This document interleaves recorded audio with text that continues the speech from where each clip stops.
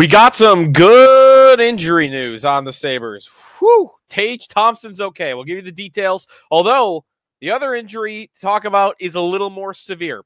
What are the Sabres going to do with Mattias Samuelsson? We'll talk about it coming up here on the Locked On Sabres podcast.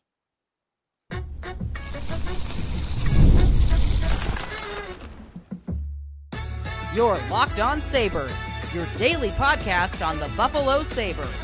Part of the Locked On Podcast Network, your team every day. And welcome in to a Wednesday edition of the Locked On Sabres podcast. Thanks for making us your first listen every day. Check us out on our YouTube channel where you can watch the show as well. Part of the Locked On Podcast Network, your team every day. Today's episode of the show brought to you by FanDuel. You can start the season with a big return on FanDuel. New customers can place a $5 bet, and you get started with $150 in bonus bets if you win your first $5 bet. Visit FanDuel.com to get started. Sneaky Joe DiBiase coming to you today in an off day for the Sabres. They'll be in action tomorrow against the Dallas Stars. We've got some good news and some bad news on the injury front. The bad news is going to lead us to a much more advanced conversation about Mattias Samuelsson and what is going to happen here. What's going to happen with this player? Is it going to be a long anchor of a contract the Sabres are going to have to deal with? Are there other options? What about his play? Has he been, we did this with Tage the other day, has Thompson been as good as we think he has? Do the numbers show that? And the answer on Thompson was a resounding yes. For Samuelsson, we'll dive in a little bit. Not just what's going on with injuries with him, advanced numbers, future for him, options, trades, buyouts. We'll get to it all with Samuelsson. But really what I want to get to with him is, has he been as bad as we think he's been? Because there might be some numbers to point to he hasn't been, although it's not going well, to say the least. So, a lot to get to on today's show. Sneaky Joe DiBiase here. If you want to check out our Locked On Sabres text club, if you want all the injury updates, you want line combinations, you want to just chime in, you want to give us a take, or you want a question answered, join subtext.com/LockedOnSabres is where you can sign up for us there. So, check us out on our Locked On Sabres text club. You can follow us on Twitter at Locked On Sabres. I'm on Twitter at Sneaky Joe Sports, or I'm on Blue Sky too at Sneaky Joe there. You can find us anywhere. So let's get to the injury updates, the good and the bad. Let's start with the good, which is the best news you could have hoped for. I was thinking the longer it went, that the less severe it was going to be on Tage Thompson. That was just a guess, and I guess that ended up being accurate. You know, it was just a guess, but Lindy Ruff updating everybody on Wednesday morning says that Tage Thompson is day to day and is possible for tomorrow night's game against the Blues. Whew. Capital P-H-E-W. Phew. That Tage Thompson is going to be okay. He's going to play. It's a lower body injury, so the fact that he's day-to-day, something's nagging him. We'll see how healthy he looks if he gets back into the lineup, but just for him to not be out any significant amount of time is enormous for the Buffalo Sabres. If you want a more detailed thought laid out on his value to this team right now, how well he's playing, and you missed our last show, check it out. We did a deep dive on Thompson and his numbers and some of his play so far this year. But, man, if they got to get through one game without him, that's fine. Like, I think you can get through a game or two without him. But if they had to go weeks, months without Tage Thompson, I think the season would have been really hard. It would have been really hard to think about this being a playoff season if he's going to miss a significant amount of time. That does not appear to be the case. So that's the news on Tage. Also news on Luukkonen. Ukko-Pekka Luukkonen was dealing with an ailment at practice before Monday's game, then played Monday's game. Lindy didn't think that he was getting through it well, so he took him out and put Levi in the third period. Luukkonen is also day-to-day and is also possible for tomorrow's game. But to me, Luukkonen being possible for tomorrow's game is a little bit different. You can manage Tage's workload even if he plays in the game. You could, instead of playing him 19, 20 minutes in the game like he sometimes will play, you could say, okay, we're going to put you in, but we're going to manage your workload. We're going to play you 15 minutes. We're going to, we're just going to limit the opportunity. If the game gets out of hand, we're going to sit you completely. If we're up big in the game, we're going to sit you completely. You can work with Tage and his workload while still having him be active. Luukkonen, he's either going all the way or you're pulling him out. I don't know why you'd want to keep doing the song and dance that happened on Monday where, well, you put him in and after 2 periods, you go, he doesn't look right. Let me pull him out for the third. I don't think you'd want to do that. So to me, it would make sense that Levi would play against the Blues on Thursday night. We'll see if they end up doing that. The bad news is about Mattias Samuelsson. Samuelsson is going to be out long-term. Week to week. Lindy said it's going to be weeks.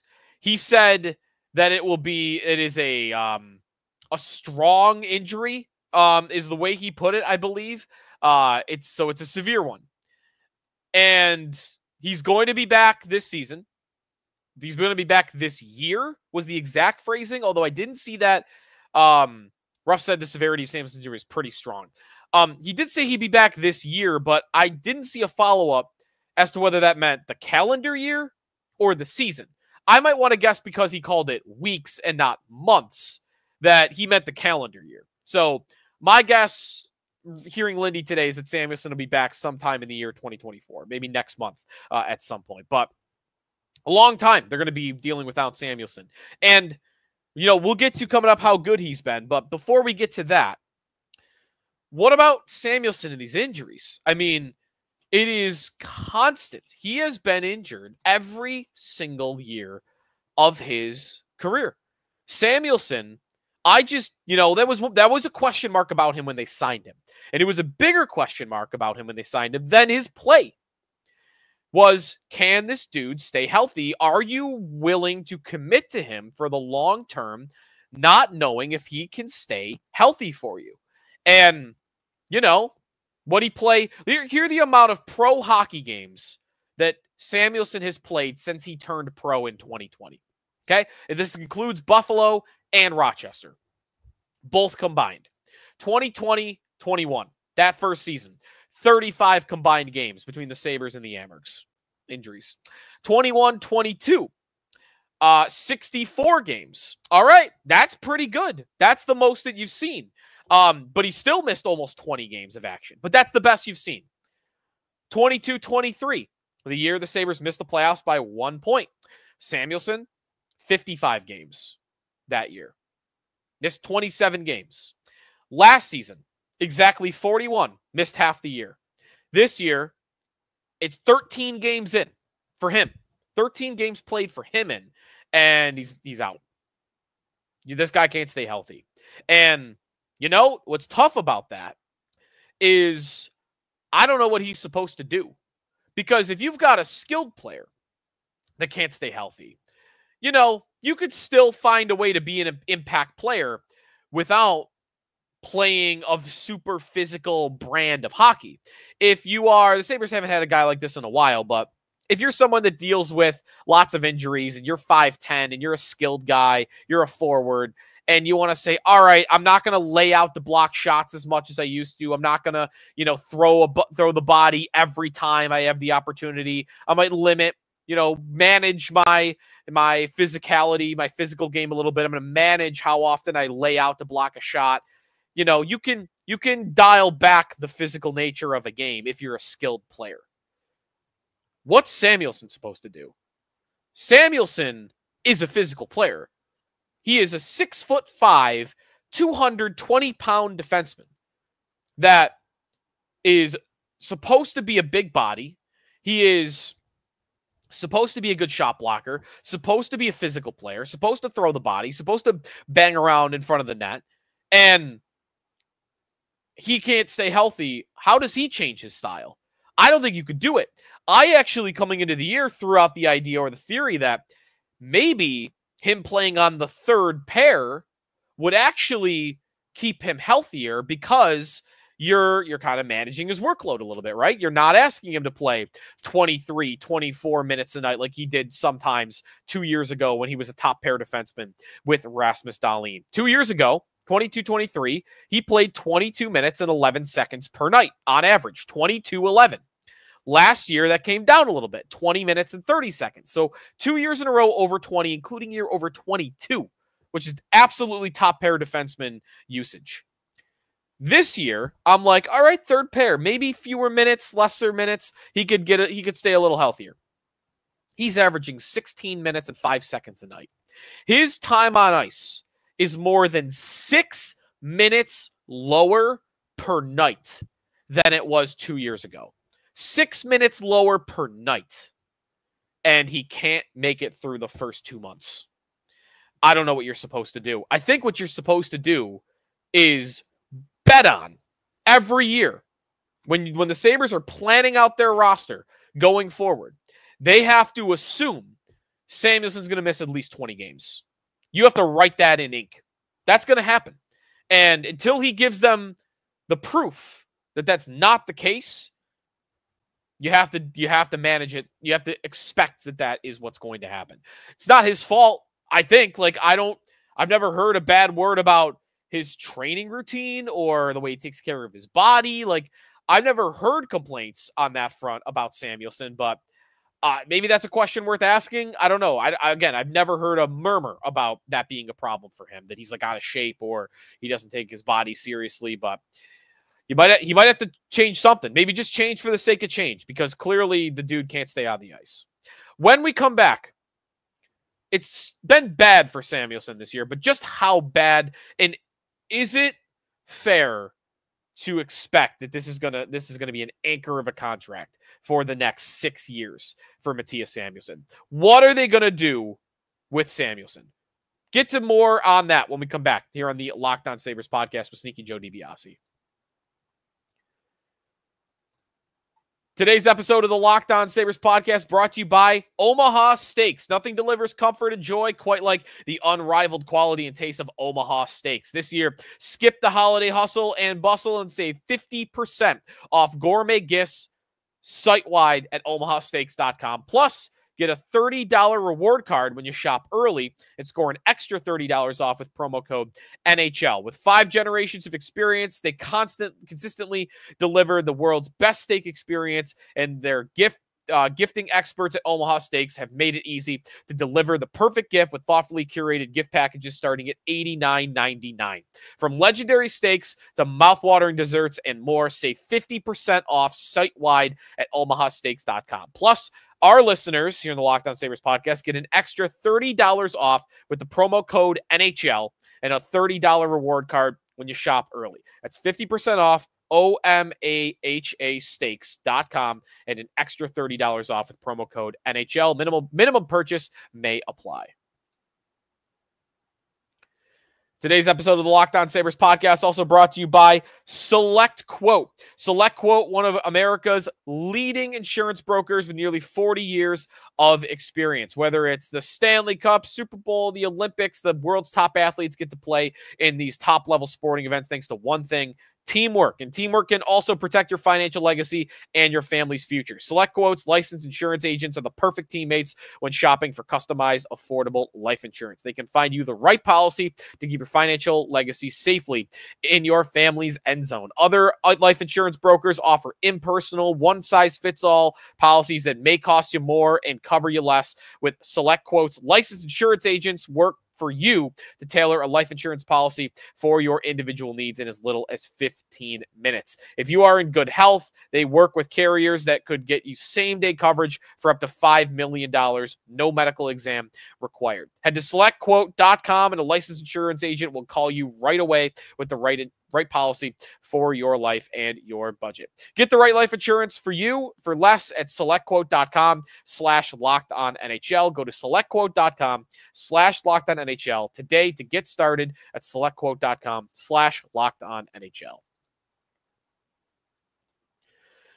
Back here on the Locked On Sabres podcast. Thanks for making us your first listen every day. Sabres and Blues next up on Thursday night. Check out our text club.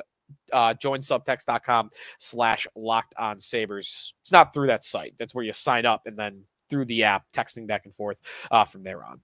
So we're talking a little Mattias Samuelsson today. We got good news on Tage Thompson. He's day-to-day. Luukkonen's day-to-day. Samuelsson is going to be weeks. It's a pretty strong severity was the way that Lindy put it. And I think you're probably looking at about a month, I would guess, for Samuelsson, but we'll see. Completely up in the air. But it's another injury for him. And it's on the heels of a very poor start to the year. Very poor start to the year. And I've made no defense for him. I think he's drove me nuts. Some of his mental errors, some of the dumb mistakes that he's made, turnovers, losing the puck in his feet. Remember the LA game that constantly gets talked about by the Sabres, whether it's Lindy or Kevin Adams, that they should have won that hockey game, which I don't even disagree with. They outplayed the Kings that night. This was early in the year at home.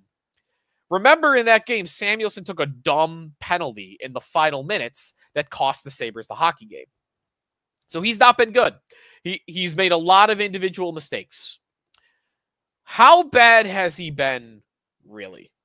Now, all those plays count. All those plays count. And all those plays are the reason he's been put in the press box.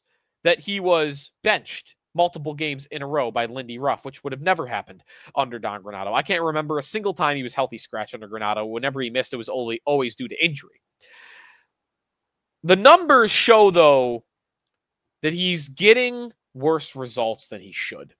And this is where a brief little bit of positivity for Samuelsson, a brief little bit of optimism might be required, because everything about him, when you think about him, is negative right now. It's, oh, he's been so bad, and he's pretty soft. You hear that thrown at him all the time, and he doesn't do anything for you offensively, and he's injury prone, which is true, and he's under contract till the sun burns out, right?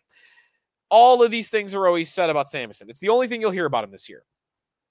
Let's dive in on his advanced numbers a little bit. And, keep in mind, I am not it's tough for me to tell you the why of these numbers. I like to read these numbers. I like to read about them. I like to try to understand them as best I can, but I'm not creating these metrics. I'm not creating these algorithms. So you're getting a secondhand explanation from me. Always just remember that when I go through some of these numbers with you. But when looking at Samuelsson, when I look at two different numbers that stand out for me the most, the two that I like to look at the most, I love to look at expected goals for percentage, and then in this case, goals for percentage.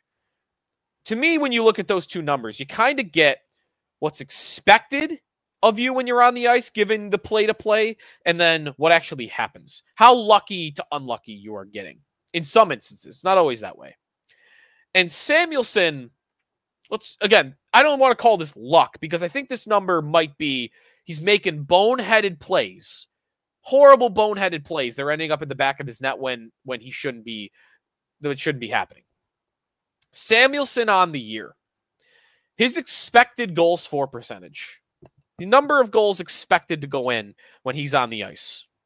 More for the Sabres than the opponent. He's at 51.1% expected goals for percentage. So again, in a very generic explanation here, when he's on the ice, you'd expect that 51% of the goals are going to be the Sabres. So about even, about average, but slightly a tick above, which is actually pretty good. I mean, for the Sabres as a group, as a total team, of the 20 players to qualify, that ranks 7th on the team. 51.18% is 7th best on the club. What's his actual goals for percentage? This is all 5-on-5, by the way. What's his actual goals for percentage? This year, what percentage of the goals scored when he's on the ice are Buffalo's? And the answer to that question is not 51%. It's 35.5%. That's 19th on the team. The only player worse than that on the Sabres this year is Sam Lafferty. That's it. And Lafferty's expected numbers are equivalent. Lafferty goes 34.8% goals for percentage, 37.4% expected goals for percentage.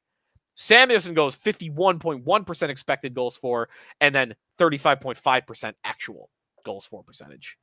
So, read into that what you may. Maybe it is that he's getting unlucky. Maybe it is he's making just stupid boneheaded decisions. And this is just at 5-on-5, doesn't count as time on the penalty kill, because he's made a lot of those boneheaded decisions on the penalty kill as well. But some of your other numbers on the year. The Sabres shot attempts when Samuelsson's on the ice, 51.59% is another one. The actual shots on net, 49.3% when he's on the ice. None of these are that bad except for what the actual goals are. the actual amount of goals in the back of his net. So again, I think what my takeaway would be is he's been bad. He's been a dumb player, I think, on the ice to start this year.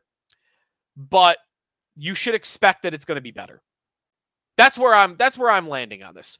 That he's been horrible, but there are different metrics to look at where you should expect that it's going to get better. Here's another one. Let's go over to Evolving Hockey on this one. I like to throw those stat cards around that they put together. And this one for Samuelsson shows kind of the same thing, that he's not as bad as you think he's been, but he's not been great. So this is looking at expected goals above replacement. Different metric, this one over at Evolving Hockey, which might be even more telling, more context to it. Look, if you're watching on our YouTube channel, look at those bars on the far left.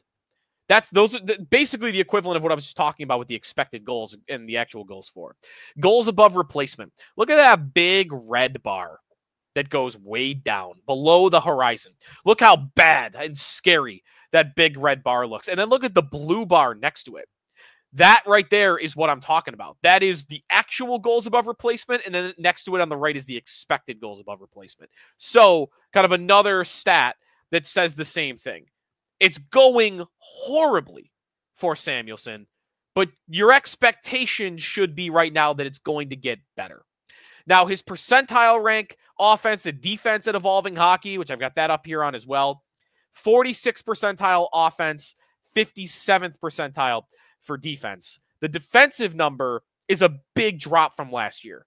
Last year, he was in the 78th percentile. This year, he's in the 57th. That's for the whole league when it comes to defensemen. So, my overall thought, again, put it this way again, is that I just think you're going to get better results on the long term when he returns to the ice. But that should not be assumed. Let me also say that. It should not be assumed. And you can't judge Lindy can't judge him that way. Lindy, you see the boneheaded mistakes. You see the turnovers. You got to hold him accountable for that. Lindy has done that. And that's going to be the conversation about his contract too. Not about what his expected numbers were. That'll be part of it. But it'll also be what actually happened on the ice. And when it comes to that, let's look at the Sabres' options with Samuelsson, because everybody wants him out of town right now. How possible is that? It might be more possible than you think, because in your mind, you're probably thinking, well, big monstrosity of a contract. They're not dumping that. It might be more reasonable than you think. Get to some options with Samuelsson and what I would do when we come back here on the Locked On Sabres podcast with Sneaky Joe DiBiase. Today's episode of the Locked On Sabres podcast brought to you by FanDuel Sportsbook. Get ready to tackle the NFL season all year long. We're about halfway through, just a little over halfway, with FanDuel, America's #1 sportsbook. Right now, new customers can bet $5, get $150 in bonus bets if you win. The FanDuel Sportsbook app gives you everything you need to place live bets on the NFL all in one place. So when you get that hunch in the middle of a game, you can check out the latest stats, view live play-by-play, and so much more on the same place where you place your bets. Just visit FanDuel.com to join today. You get started with $150 of bonus bets if you win your first $5 bet. Check it out at FanDuel.com. Never waste a hunch. Make every moment more with FanDuel, an official sportsbook partner of the National Football League. Back here on the Locked On Sabres podcast, we're talking some Mattias Samuelsson today, as he's going to be out for a long while. So this will probably be the last time we talk about him for a while, because he's not going to be playing. A lot of fans are asking about what to do with him. Can you do anything with him? Can you trade him? Can you buy him out? Now, a couple of things on this. One, I don't think you could trade him. I don't think you could trade him. I think the time for that is past. I think a year ago, you could have traded him. And there was whispers about that. I never heard anything concrete about it. I never saw it reported anything concrete about that. But once in a while, you'd see, this team, Philly was mentioned, maybe Vancouver, this team, they're interested in Mattias Samuelsson. And Samuelsson was a name that the Sabres fans could have even thought of as a trade idea. That day's passed. You're not trading him. I don't think there's a team in the league that might take that contract right now. Now, What I think's likely is to happen by a lot, and even what I would do, is you just ride this out. You know, he's under contract. He was a good player for you 2 years ago, and you keep going. You trust those expected numbers, and you hope that it's going to get better.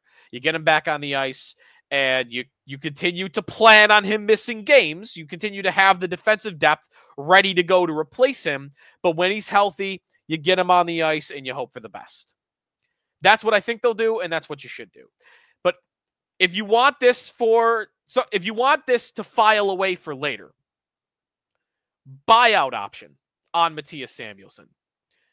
It probably would seem impossible because he's only in the second year of a 7-year contract that pays him over $4 million per year, 4.285 to be exact.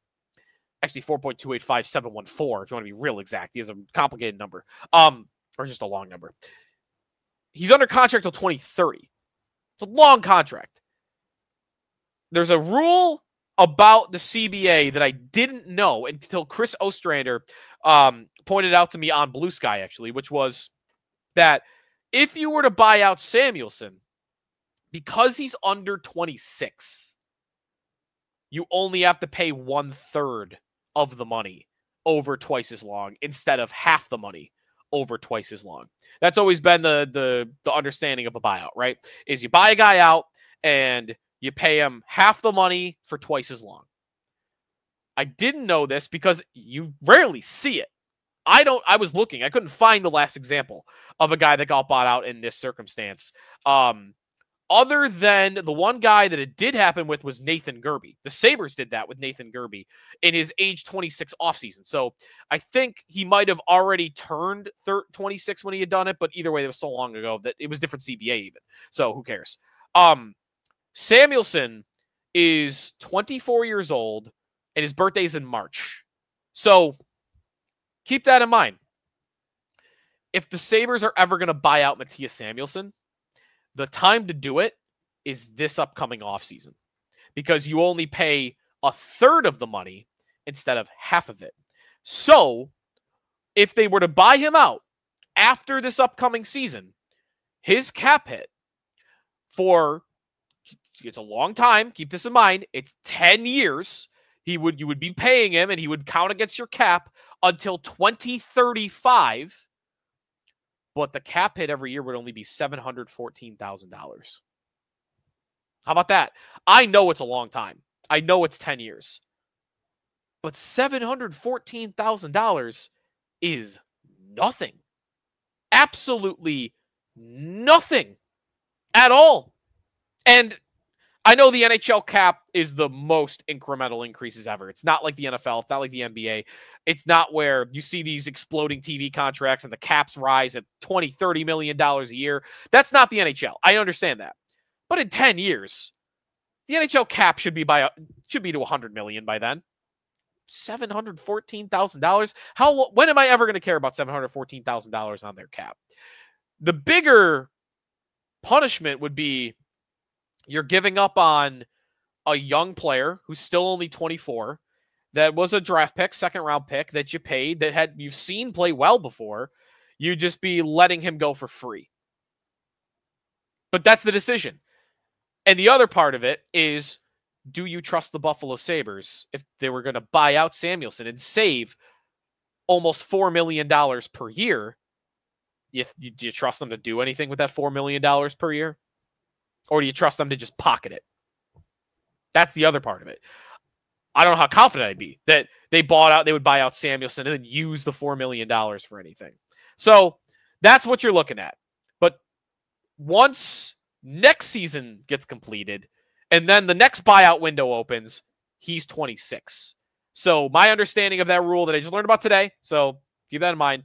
But my understanding of that rule is you have one more chance to buy him out at the lowest price possible.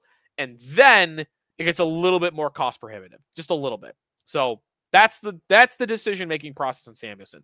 My guess is they will just ride it out. They will not buy him out. They will not trade him. They'll continue to play him on the third pair, and they'll cross their fingers that he's able to return to form from 2 years ago. That's my guess on Samuelsson. But he's got to play better, and he's got to stay healthy. I think the former is a lot more likely than the second. I think it's much more likely that he returns to form from 2 years ago than he ever stays healthy on a consistent basis. That's my take as it stands today on Mattias Samuelsson, who, again, we're not probably going to talk about for a while because it sounds like he's going to be out for a little bit of time here. And in his stead, of course, Dennis Gilbert. And right now, the way Samuelsson's played, like, I'm not expecting Dennis Gilbert to give them anything less than Samuelsson has. In fact, some fans might prefer it because Gilbert's more physical. Gilbert is tougher to play against, if you will. Is he a better hockey player? I wouldn't say that. But the way Samuelsson's played this year, I'm not expecting any drop-off to Dennis Gilbert in the lineup. Thanks for listening today. Locked On Sabres podcast going to do it for us. Next up, we'll preview Thursday's game between the Sabres and the St. Louis Blues. Name a Blue. If you're not like a hardcore hockey fan, the Blues are not a very recognizable team. They've got a couple of star players, though, that they've had for a little bit of time. That's tomorrow's show. Thanks, everybody, for listening. If you want to check out your next listen, some fantasy hockey talk, Steele and Flip got you covered on Locked On Fantasy Hockey, or getting you ready for Bills and Chiefs on Sunday, Joe Marino with the Locked On Bills podcast. We'll talk to you tomorrow here on Locked On Sabres, part of the Locked On Podcast Network, your team every day.